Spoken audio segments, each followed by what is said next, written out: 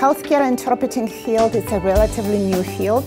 Sacramento is the most diverse city in the United States. There is definitely a big need for the interpreters in Sacramento because of our diversity. What I love most is the idea that I'm going to be able to help my community. I would like to become a social worker, but I know it's going to take a long time. So in the meantime, I would like to start as a medical interpreter. Talk about it. You have a follow-up appointment in 2 weeks, okay?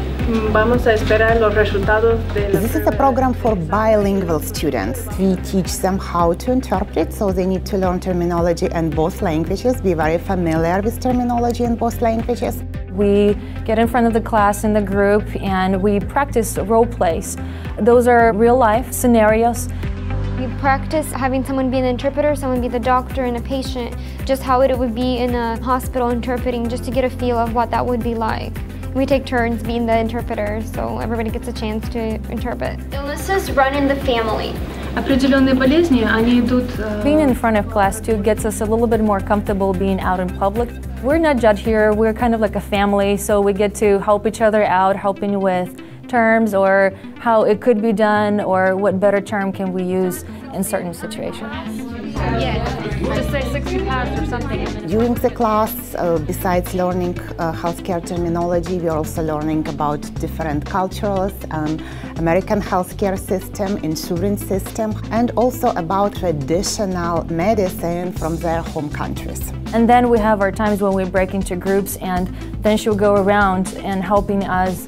We also have our language coaches too who help us and observe us to make sure that we're doing the correct job and helping us with terminology as well. We have many doctors come here and tell us about their experiences working with interpreters, and that it's really helpful. Every week we have different doctors for different topics that we're studying. They'll come in and they'll talk about what they expect to see from an interpreter, which is nice to hear from a doctor what they expect from us. During the class, we are working on the skills of the interpreter. How fast you can react in different situations. What if your patient is asking you not to interpret something? It could be a little bit tricky. One word could have several meanings, and not every meaning would be very appropriate for certain situations, so they do help us a lot with that. Every day when you come home, you feel like you made the world a better place. I love to go and interpret in the field, and I love to share my passion about this with my students.